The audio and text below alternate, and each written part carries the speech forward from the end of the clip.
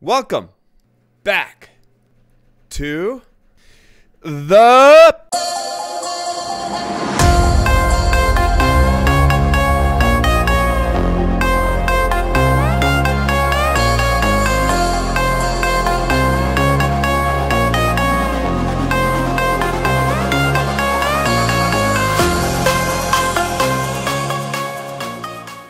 is a pretty much pound per pound the most powerhouse individual character in the game. You should definitely have him in your roster. He should be a top priority over nearly everybody.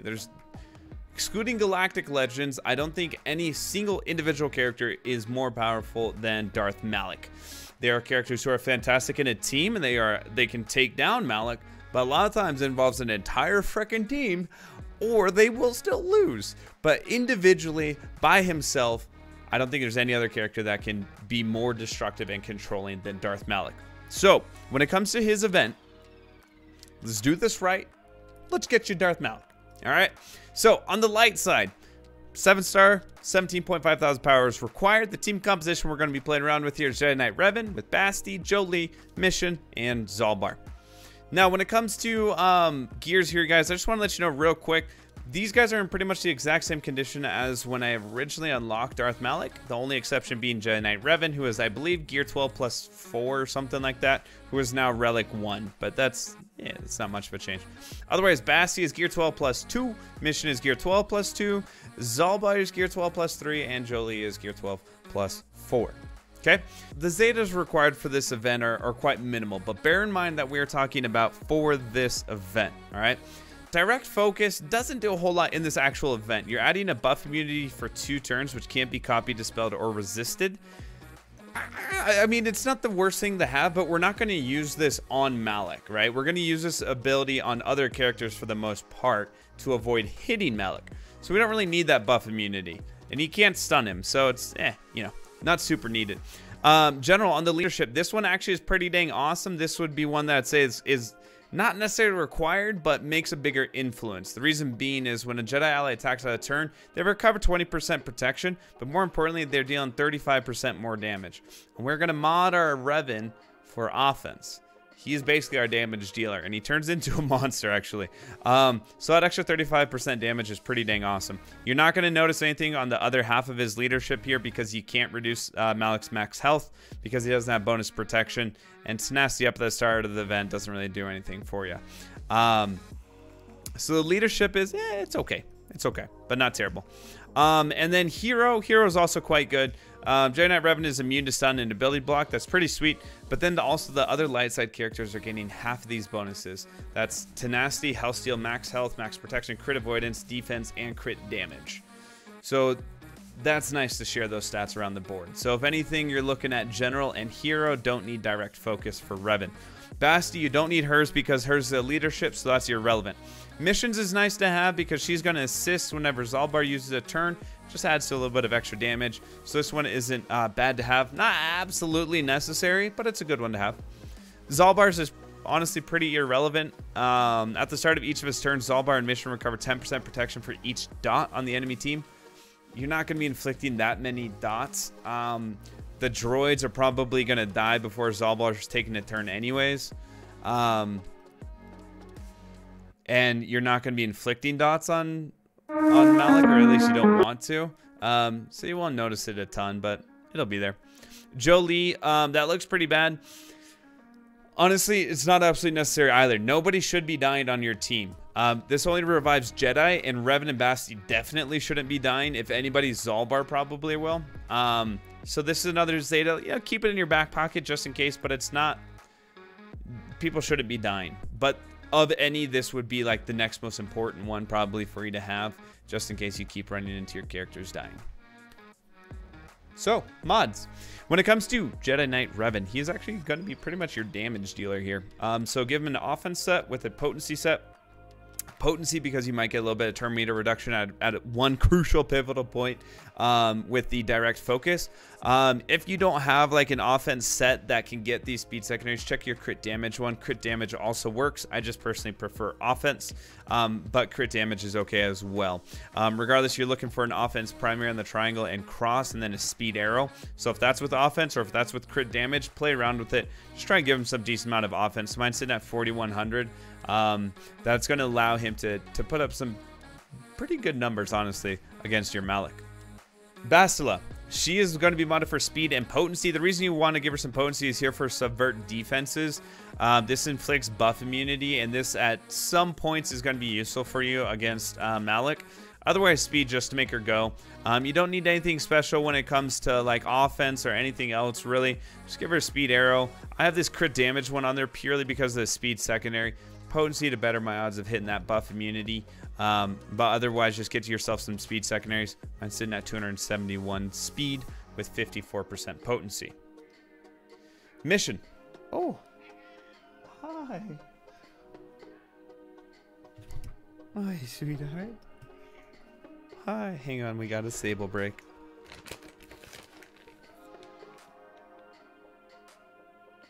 I wish you guys could have seen that. That was so cute.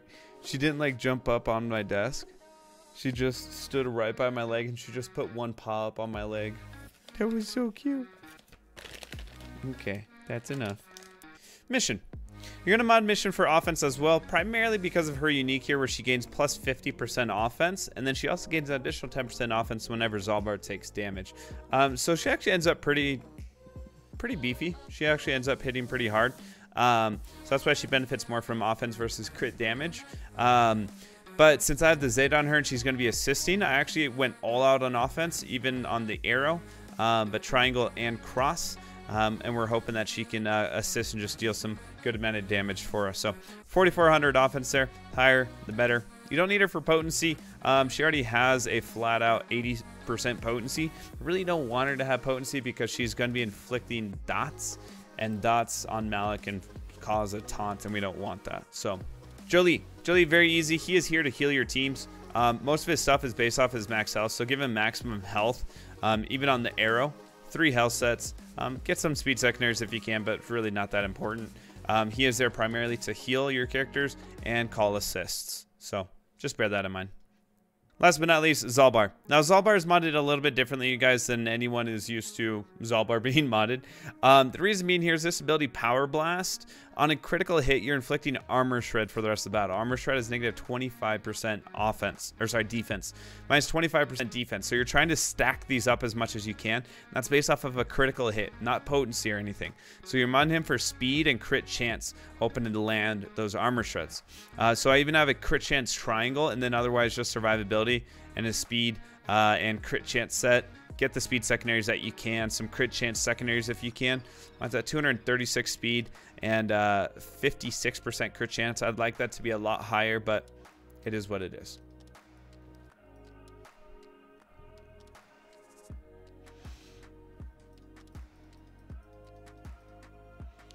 All right, so we're here in the actual event.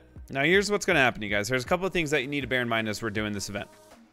First off, menacing foe. Darth Malak is immune to ability block, death mark, fear, shock, stagger, stun, and any effect that produces these results. So all of that, just throw it out the window. You don't need it. Most importantly, Malak gains 1 stack of dark rage on each of his turns. When he gets to 30, he becomes enraged and he's going to kill everybody. So you need to control the dark rage, and you control the dark rage by killing these side droids. That removes 3 stacks, and the stasis field, which also removes 3 stacks. So we need to keep him under control through killing those side droids. Now, when it comes to those stasis fields, this is another very important thing. When Malak drops below 50% health, he instantly destroys the stasis field with the lowest health. Bear that in mind. Recovers 100% of his max health, gains a stack of Dark Confusion until the end of the battle, which can't be dispelled or prevented. Dark Confusion is simply plus 35% offense. It's not the craziest thing. All right, now, when he kills one of these stasis fields, you guys, it gives you a certain buff. So, like, this one gives him speed up, offense up, and crit damage up until the end of the encounter. So we want to control which ones he is taking. The best one for him to take is actually this one, the Dark Infusion. Again, Dark Infusion, that's just giving him a stack of Dark Infusion, which is plus 35% offense. That's, I mean, by preference, you don't want him to take any, but he might. So what you're going to end up doing is attacking this one just so it has the lowest health compared to the other ones, so that if you happen to get him underneath 50% health, at least he takes the Dark Infusion one. The worst one for him to take is this critical hit immunity one. That's going to make it so hard for you to kill him, nearly impossible, and Zalbar won't be able to get those armor shreds. So that's the worst one. You definitely don't want him to take that one. Tenacity Up actually can kind of benefit you because it's going to keep Mission from hitting dots, which means she's not going to get hit with fear, which means she's basically a part of the fight. So the Tenacity Up one can actually kind of benefit you. And then this crit damage one sucks because he gains speed up, which means he's going to take even more turns, get more stacks of that Dark Rage quicker. And then offense up, which is 50% offense, and then crit damage up. So this one is like second worst for him to take. So what we're going to do is we're going to call pretty much any opportunity that you can. You're actually going to be calling Revan to assist. He just hit so hard since we have him modded for offense. And thanks to that leadership Zeta, he's dealing bonus turns when he's attacking out of turn. He hits hard. So we're going to call him to assist and do a little bit of damage here on this stasis field. Now that it has the lowest amount of health, if we happen to knock him underneath 50% health, he's going to take that stasis field. Okay? Now we're going to start working on these side droids so that we can keep the Dark Rage under control.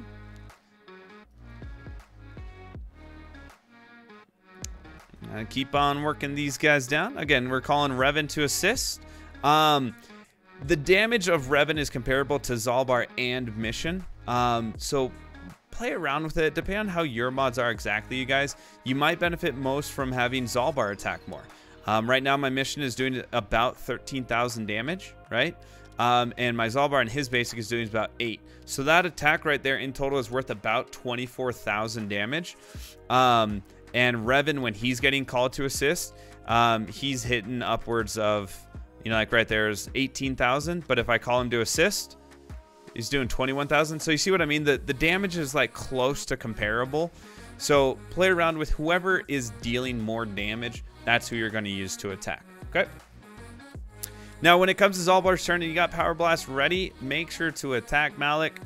Get that AoE out. We got the armor shred on him. So now he has that negative defense. We're going to start working down this stasis droid, or this stasis field over here to get rid of the crit damage one. And we're going to be calling Revan to assist. See, 28,000, like that's more than what Zalbar's doing anyways. So just bear that in mind. Now, one thing, guys, don't use, there's no reason to use really any attacks on Malak apart from Zalbar's Power Blast. That's pretty much the only one that you're going to be using to attack Malak with. Otherwise, you're avoiding pretty much as possible attacking Malak. So like right now, unfortunately, he's taunting. Looks like it's about to shrug off. It does. So as much as possible, again, you don't need to attack him. You don't need to attack him apart from Zalbar to inflict those armor shreds. That's the main person who's going to be dealing damage to Zalbar or to Malak for the initial bit. That's to stave off him getting below that 50% health and taking one of these stasis fields. So we're going to do a little bit more damage to this Dark Infusion one to make sure that he's going to drain that one. And then we're going to get working on another one. All right. Now, again, the next worst one for him to take is this crit damage one. So I'm going to start working on that one. But his stacks of Infusion or Dark Rage, I want to keep that under like 15 for me to feel safe. I never like seeing it in double digits. So I'm going to work on some droids here for just a little bit. We're going to farm some of these droids. Knock those guys out. Okay, we got rid of that. Keep him down at 9. Let's get rid of this one.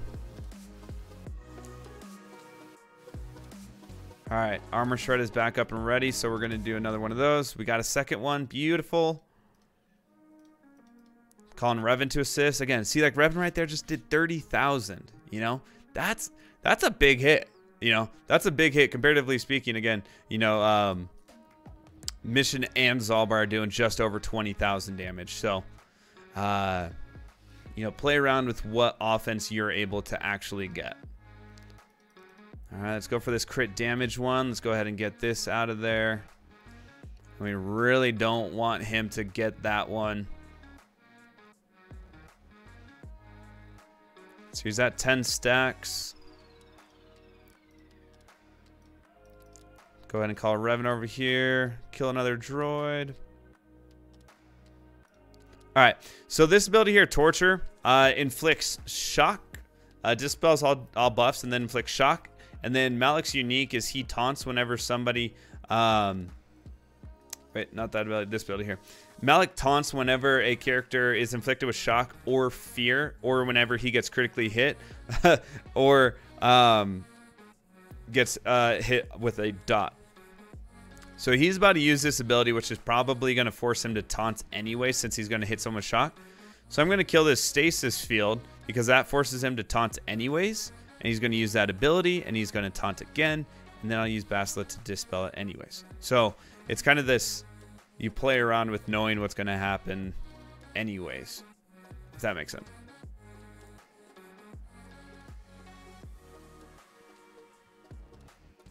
Alright, let's work on this droid.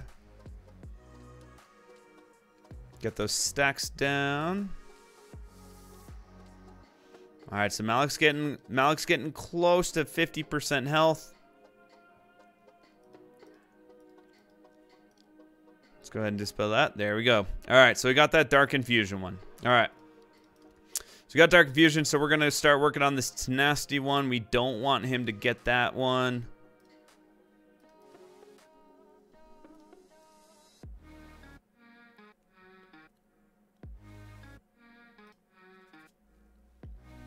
All right.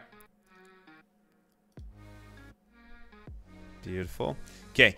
Before, our goal here is to get Malak as close to 50% health as possible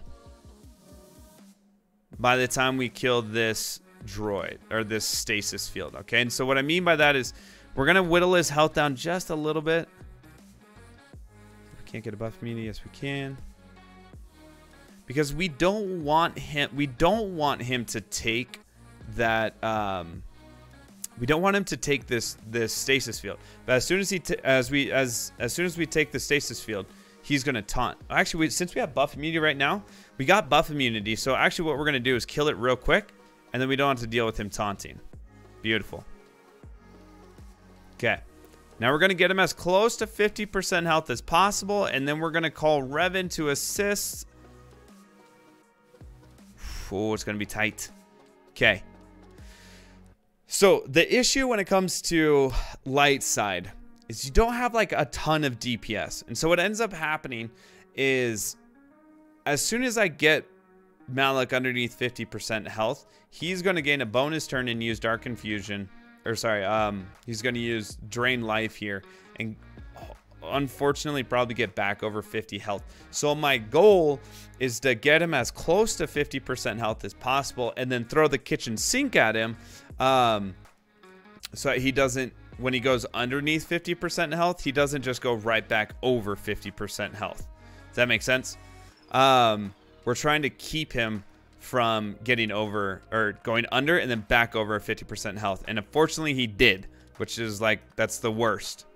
That's the freaking worst. Because now you get stuck in this loop. See if this gets him. Mark him. Alright, good, good, good, good. Get another armor shred. Perfect. So now that we got him like far enough underneath 50% health, even when he drains somebody, he's not going to get close enough to back over 50% health, and then we can just throw the rest of the kitchen sink at him, and he should be dead right here, hopefully. Just need another good hit on him. Oh, he got Zalbar. Got Zalbar, so he's getting a lot of health. Let's call Revan to assist.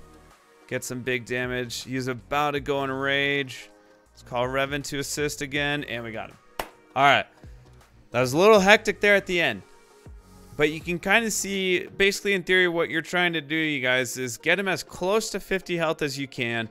Use Revan either his direct focus to call a bunch of people to assist, because as soon as he goes underneath 50% health, he's going to use Drain Life, and then he's going to get close to getting over 100 or 50% health, which then resets the cooldown the next time you get him under 50% health. You get stuck in that little loop right there, which really causes you some issues. So try and get him as close to 50% health as you can with little baby hits, you know, maybe an AoE or Joe Lee's attack, or, you know, something. To hopefully get him as close to 50% health, and then use Revan's direct focus or Basila's call assist attack or Revan's call assist attack to call Basila, so that when you get him underneath 50% health, he doesn't get back over 50% health. As you can see, it is still possible. Even if he does, you just got to play it. You just got to play that 50% health moment very safely. All right. So that's light side out of the way, guys. Let's jump on over to the dark side.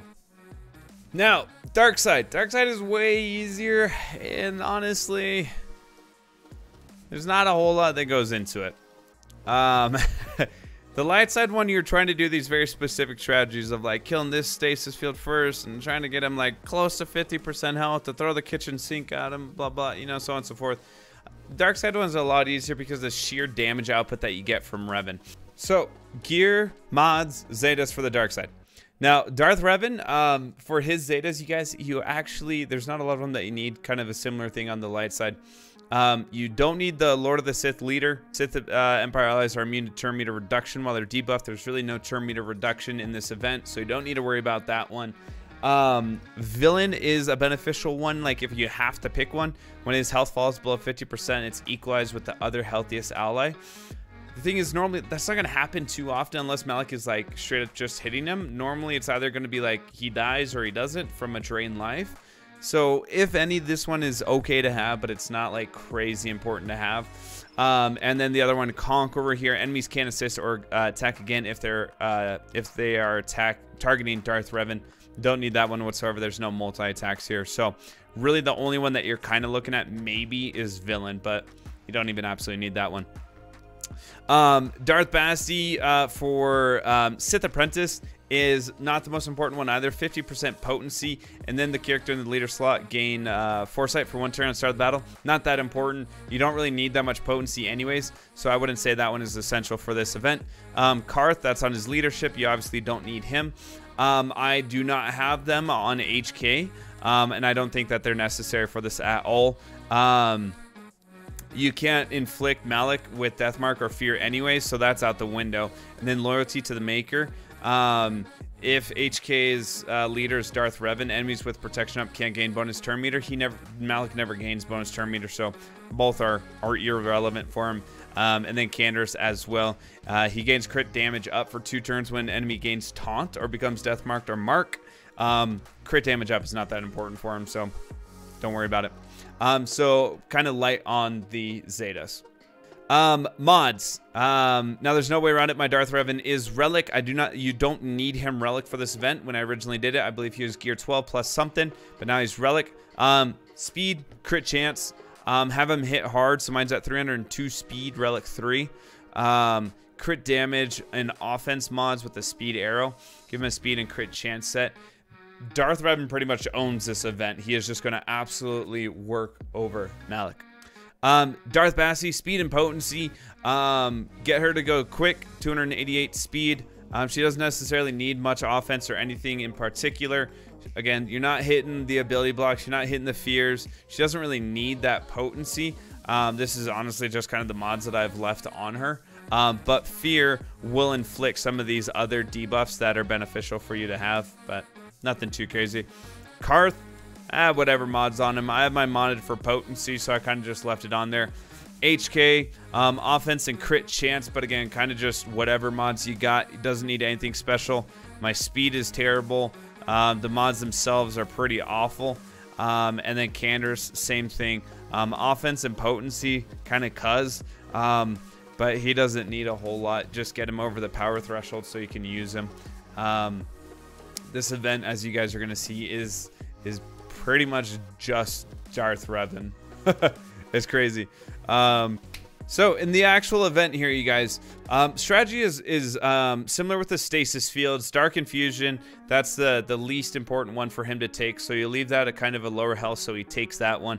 Critical hit immunity and the speed up ones are the worst one for him to take, and then tenacity is kind of on the it's not the worst thing if he gets it or not. Now, one thing you need to bear in mind here is Vengeful Challenger. When a member of Darth Revan's squad defeats an enemy, Darth Revan gains 3 stacks of Ferocity until the end of the encounter, which can't be dispelled. This ability is not available outside of the event. That's just for this event. And Ferocity, if you guys didn't know, is minus 15% defense and tenacity per stack, but plus 8% offense and potency per stack. So basically what you're doing is you are just killing enough stasis field, enough droids until Darth Revan has so much freaking offense, he just flat out kills Malak. That's pretty much what this comes down to. So we're gonna be a little bit more reckless when it comes to this event because it's just so, honestly, so easy.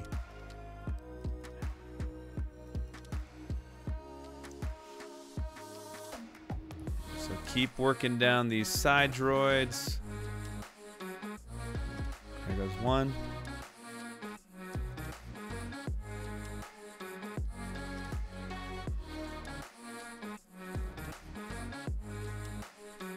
There's another. Now the other thing is Revan inflicts buff immunity pretty much always on Malak, so you almost never have to worry about Malak even taunting, because he's just gonna have he's gonna have that buff immunity on him so often. You almost never need to worry about him.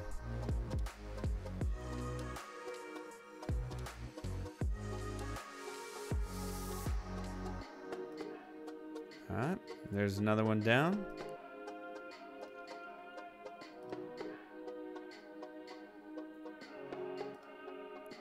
There's another one.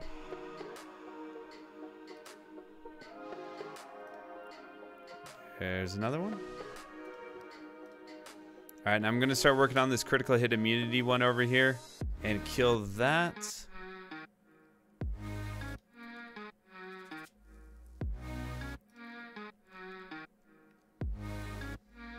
Alright, that one's gone. So now he's for sure not going to get that critical hit immunity one, which is the most obnoxious one.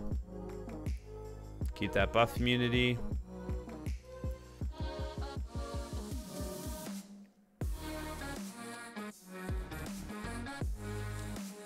And we're up to 24 stacks. You can see how hard he's starting to hit now. I'm going to go for this tenacity one so I can make sure I'm still getting the buff immunity on him.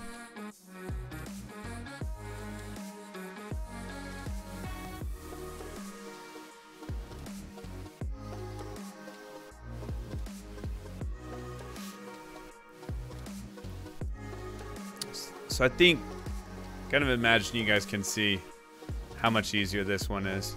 You have this constant buff immunity, and then Revan just turns into this monster. I mean, we're at 36 stacks right now, and he's hitting for like 80k. Look at that.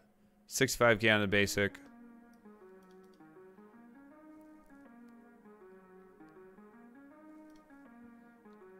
$71k on the basic. And we got just tons of buff immunity.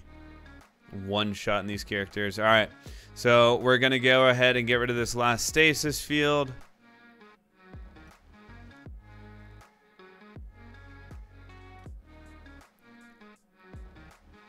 And then, tell you what, we're going to do a big AoE. And I was hoping he's going to follow up with Lacerate, but he didn't. That's okay. 120k. And he's down. So get to like your, 20, 30 stacks. And really you don't have to worry about anything else. So guys, I hope that event guide helped you out. Let me know down below in the comments what you guys think. Is there any other little tips and tricks that you guys have used in your unlocks, or anyone who has unlocked this, or as going through any little tips or tricks that you guys have found useful, so that we can, as a community, all benefit from that. Let me know what you guys think down below. And otherwise, ladies and gentlemen, I will catch you guys in the next one. And until then, we're going off the grid.